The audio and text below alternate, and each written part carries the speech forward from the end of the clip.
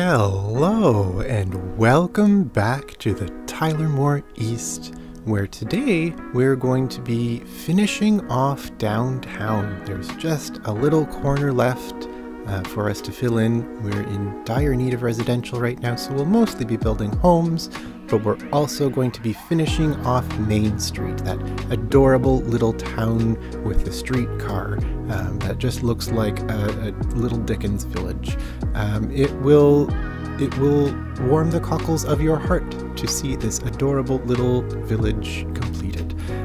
We are going to be looking around downtown, and we'll see what else we can find here today in the Tyler Moore East. Thank you so much for joining me. I'm having a great time making these. We have a little bit of a special word from our sponsor, the Faruqi Department Store, later in the episode, so stay tuned for that. It might give you a heads up on what you need to go out and look for to buy next in your home furnishings fulfillment. More about that later. But for now, we're going to get on with doing a bit of building out of the neighborhood in a sped up mode, so I don't take up too much of your time. Just a quick episode today. So let's get to it.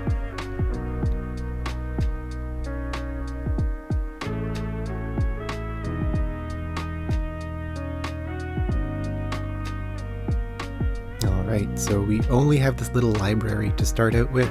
I'm going to keep it along the lines of this style of architecture and about this scale as well.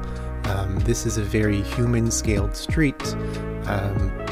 Pistoria itself as a city is a much smaller city than what you normally see in the Tyler Moore. It is not a gigantic mega city. It's just as I said, it's more like a mid-sized American city. It's nothing too impressive, but that's kind of the beauty of it, because these mid-sized towns go so unappreciated, or underappreciated mostly, but they really serve a very important role in our society, in our choices of where to go live.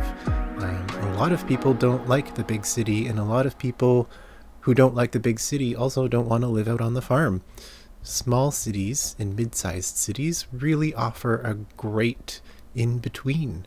And here where I'm from, in Ontario, most of the cities that we have are mid-sized or smaller cities.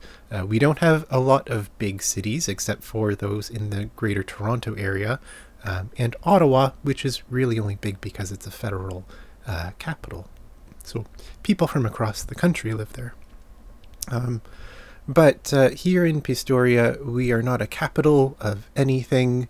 The county seat here is in Martha's Point, which is further upriver. We'll get to see that in a little later in another episode.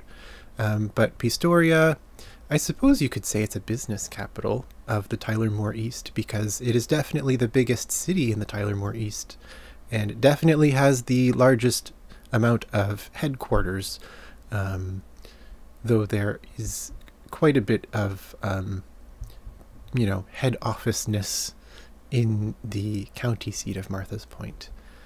But this, so far, this quiet, human-scaled Main Street, where people can just stroll up and down with a little paper envelope of warm roasted chestnuts from the corner vendor, or a helium balloon that can last below freezing, can just quietly walk up and down this lovely street and window shop, peer in the big storefront windows with the beautiful window displays that the store shopkeepers so lovingly and carefully put out whenever they get the chance to redo their windows. Hopefully it's frequently enough to bring people down to the core to see what these beautiful little local shops have to offer. Great for transit. We've got 3 stops, one at the north end, one in the center, and one at the south end of the street, so easy to run up and down the street with all of your parcels. When you've got your arms full, just hop on a PCC streetcar and take a cushy ride up to your next stop. Lots of parking, lots of accessible parking, but tucked in behind the businesses on an alleyway that will have very little traffic, and a nice quiet space for you know, little street festivals and things like that too. You won't have to shut down the streetcar lines. You can hold street festivals in the laneways behind the businesses, providing more space for the neighborhood to socialize and gather in. On this end of the blocks, it's right up against that main road that comes down from the highway interchange. So we're doing some very, for Pistoria, very high density development, just to sort of build a bit of a sound barrier wall going, you know, across this big boulevard, this avenue here with all the highway traffic coming off into downtown Pistoria. We don't want the people living back here to have to listen to all of that, so we'll put up a few more commercial and office buildings through here. A little pub with a nice little patio in back. We'll make it really dense back here because these are some older buildings. We can assume it was before you know, light codes and whatnot for setbacks. So we'll plop in an older building that's a nice big square chunk to take up that block, and add in some density for housing. Add a little corner shop down here, but just something a little dingy and forgotten in this quiet little space back here. And now we need to ramp up the population of the city a bit. We need more workers. We've been having a lot of issues with industrial supply between extractors not having enough resources and factories not having enough resources and commercial stores not having enough goods. So we need more industrial, but for more industrial we need more workers. You know, it's the cycle, the vicious cycle of a city that keeps it growing. And so we are filling in the last little bit of downtown with some more dense housing. That way we can get the population up a lot faster than if we continue expanding out a lower density out on the edges. We have this whole section here that's just waiting, ripe for development, and I haven't gotten around to it. So it's definitely reached its maturity. And it is time to become a populated area. No more fields in downtown Pistoria. Some great apartment buildings here. Really great shout out to all the wonderful creators on the workshop. You do so much work that keep the game so interesting. So always kudos to you. My hat's off. Great work for these lovely buildings. I don't know that I'm using any vanilla buildings in this block, but if I am, you can always make sure to mention it in the comments below, because the more you comment and the more you like and subscribe, the more this video goes out into the places where people who want to see it will get to see it. Without those likes and comments, it just doesn't go anywhere, because that's the way YouTube works, apparently. I'm learning. You know, so when everybody says like and subscribe, that's why. Because if you don't, it's not going to go anywhere. And it's not that this needs to go anywhere. I'm happy just to have this all to myself if that's where it goes.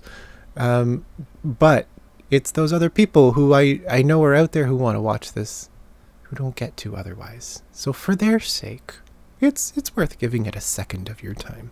Thank you if you do. And if you don't, thank you for watching this far anyway. You're about to get a very fun special treat in a moment. Just finishing off this block, couple more buildings in here. I'm gonna fill in that last little gap. And I think we're pretty much done with this block and done for another big episode. Just a quick one to keep you up to date on Pistoria in the Tyler Moore East.